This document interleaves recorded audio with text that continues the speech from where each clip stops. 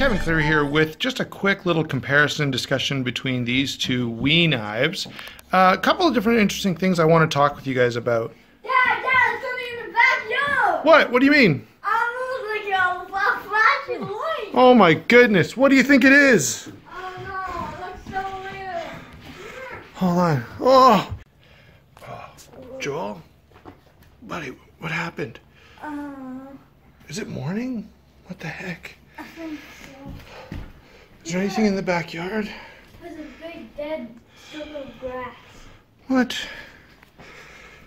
What the heck? Go check it out, buddy. I think it's safe to go in the backyard. Is that sure? Okay, let's see what this is. Buddy, go check it out.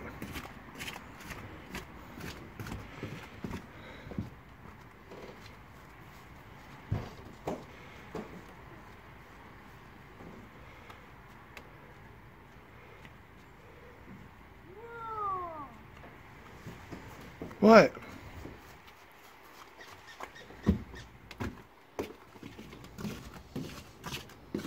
I found this knife right there. What? Whoa, what is this? Man, we should check this thing out. Hey guys, how's it going? I hope you enjoyed that little bit of an intro there. Look, we've got this interesting knife that, you know, if xenomorphs carried a folding knife, I suppose this would be the knife. This is the We Knives Isham designed Arrakis. I probably didn't even to say an Isham design. I do enjoy Elijah's work quite a bit. When I ran into him at Blade, the first thing I said to him was like, dude, I really love your designs. He said, dude, I really like your videos. We sort of chatted about some different things and then carried on. But he definitely has an aesthetic that is really recognizable right away. So I probably don't even need to say Isham design, but that's what we are dealing with here. And of course, this is one of the more elaborate We knives that are out there. This is the one, by the way, that was famously offered on Mass Drop for more than retail. So, you know, Mass Drop, normally they're known for offering a good price on something because they're going to guarantee a certain number of sales, and that's kind of what we look to them for.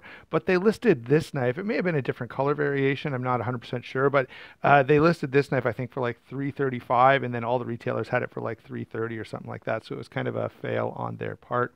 Anyway, if you want to save yourself some money on this knife, go to White Mountain Knives, use my discount code SHARPSTUFF, and save yourself 10%. As of recording this video, they had some in stock, but I feel like every time I mention that a knife is in stock, they immediately sell out. So I don't know I'm just cursing it every time I mention it, but I'm going to mention it anyway. So go over to White Mountain Knives, use my discount code, save 10%. They've got a bunch of other We Knives stuff and lots of good stuff there. So even if these are gone, there's lots of stuff you can save yourself 10% on that's worthwhile.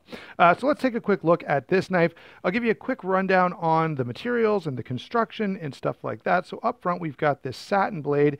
This is available in a couple of variations. I think you can do like DLC on the flats here. You guys know, if you've been watching this channel for more than 5 minutes, that I'm a fan of satin blades, and so that's what we went with. We have, of course, typical We action ceramic bearings, good detent. By the way, M390 on that blade, if I didn't mention that, and I guess I didn't. Let's see if I can show you. Focus. You can just barely make out the M390 there. Okay, so M390, and then we have this really interesting handle. Okay, you can see back here, by the way, Isham design, and what they've done is they've sort of made an integral-ish backspacer and then put sort of titanium overlays or extensions on it. So it's partially milled like an integral would be, and then it's partially built like a knife with scales and a backspacer would be. So kind of an interesting way of doing this, and I'll be curious, I guess, to see what We Knives is able to do with this in the future. It functions more like a liner lock or a bolster lock than a frame lock. Okay, you can see this part of the frame is exposed here. That's the lock bar, and then it's sitting under this this little overlay. So really kind of cool. And of course, the intricacy of this is one of the things that makes it so interesting. There's lots of different layers here and lots of milling going on in the blade itself and in the handle. So very, very cool, multifaceted design that, and this is one of the things that is always a little bit surprising for me with Isham. He tends to, he's got this knife, and this I would call an art knife. Okay, this almost is exclusively a piece of sculpture more so than a folding knife, but it actually is reasonably comfortable in hand and moderately functional as a folding knife. Is it the most practical thing out there? Like, can this compare to a Rat Model 1? Well, of course not. Okay, but for what it is, okay, it barely looks like a knife at all, and yet it actually does function to some degree. So we've got a quick handle on sort of what's going on here in terms of the build. Let's give you a quick rundown on size, and then I'll give you my initial thoughts. So 8 inches overall, 3.5-inch blade, 4 and 9/16 on the handle. So just a little over 4.5 inches. So the blade to handle ratio is exceptional here. Grip area, now that's something interesting. So you can see this knife is a little similar to some of the other Isham designs in that the blade relationship to the handle is sort of canted.